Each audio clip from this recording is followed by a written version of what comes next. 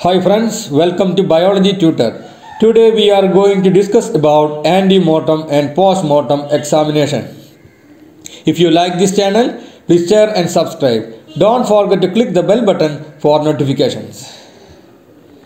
Inspection of food animals. Objectives: to ensure that only healthy, physiologically normal animals are slaughtered for human consumption and that abnormal animals are separated and dealt with accordingly.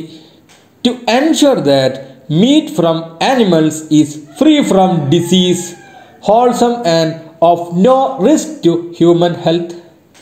These objectives are achieved by ante-mortem and post-mortem inspection procedures. Ante-mortem and post-mortem inspection procedures, and by hygienic dressing with minimum contamination. Hazard analysis critical control point HACCP principles should be used. Ante-mortem examination. It is the inspection of live animals done in the lairage within 24 hours of slaughter by a qualified veterinarian to produce wholesome meat. Objectives: for the immediate detection and isolation of animals affected with infective diseases, foot and mouth disease, hemorrhagic septicemia, contagious bovine pleuropneumonia, that is lung plague, to prevent the infection of those engaged in slaughter with diseases contagious to man such as anthrax, rabies, ganders, etc. To detect intoxications like tetanus and ineffective diseases. Ante-mortem inspection facilities, post-mortem inspection, for example FMD and nervous systems. Facilities: adequate lighting. Livestock should be inspected while at rest and in motion. The general behavior of animals, their nutritional status, cleanliness, signs of diseases and abnormalities should be examined. Abnormalities which are checked on ante-mortem examination include abnormalities in respiration, abnormalities in behavior, abnormalities in gait, in posture, in structure and conformation, abnormal discharges or protrusions from body openings, abnormal color, abnormal odor, abnormalities in respiration, frequency of respiration. If the breathing pattern is different from normal, the animal should be segregated as a suspect. Abnormalities in behavior: walking in circles, pushing its head against a wall, acting aggressively, showing a dull and anxious expression in the eyes.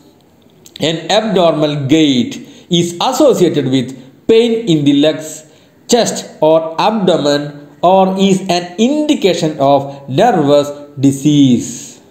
Abnormal posture.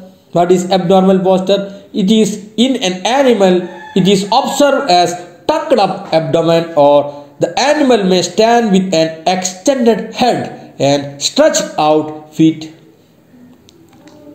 Abnormalities in structure. Swellings, seen commonly in swine, enlarged joints, umbilical swelling, enlarged sensitive udder indicative of mastitis, enlarged jaw, that is known as lumpy jaw, bloated abdomen, etc.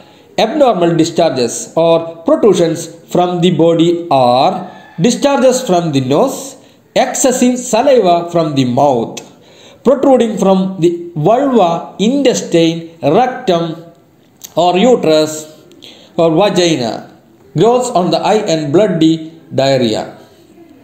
That are the abnormal discharges.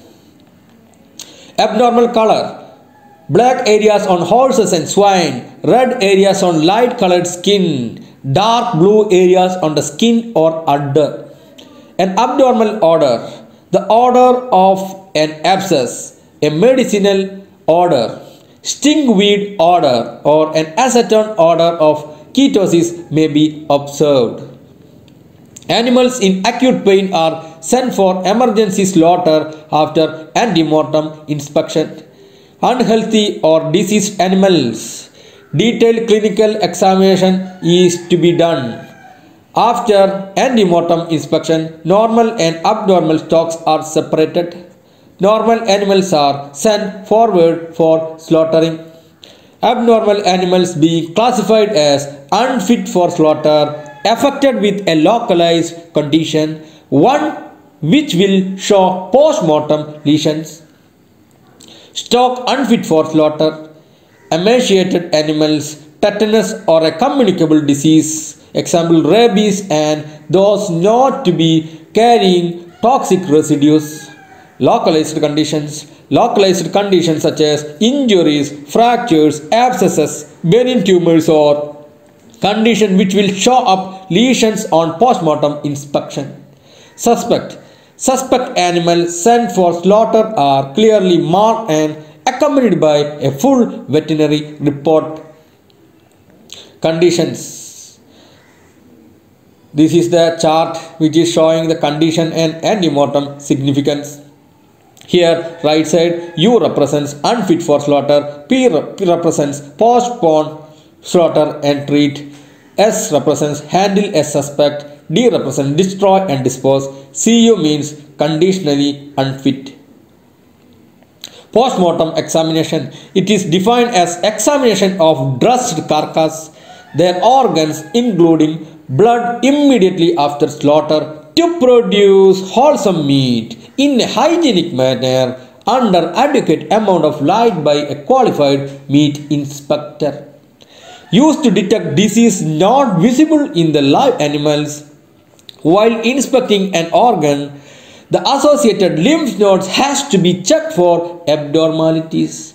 Lighting in the area, at least 540 lux units should be there in intensity.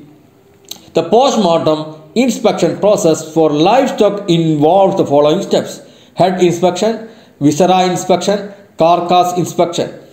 Head inspection.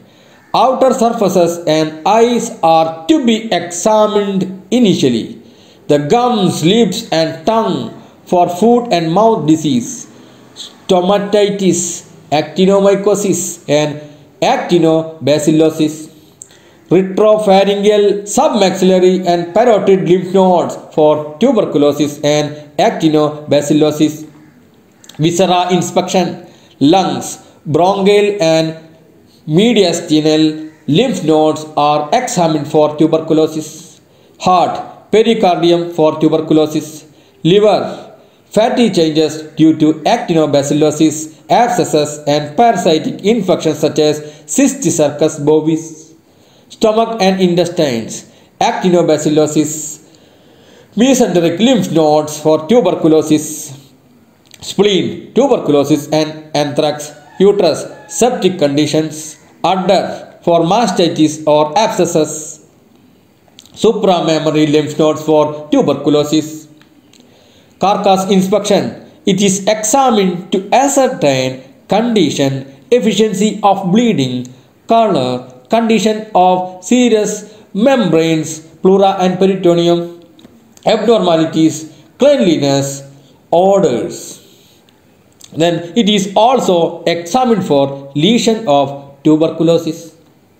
When abnormalities are observed while performing inspection, the following actions must take place. 1. The first one. If the disease or condition of the head, organ or carcass is localized, the affected tissues is trimmed. Second one, if the disease or condition is generalized and affects the majority of the head, organ or carcass, retain it for veterinary disposition. Ante-mortem signs, post-mortem findings and the results of laboratory tests are all considered in making final judgment on the carcass and offal. Thank you. If you like this channel, please share and subscribe. Don't forget to click the bell button for notifications.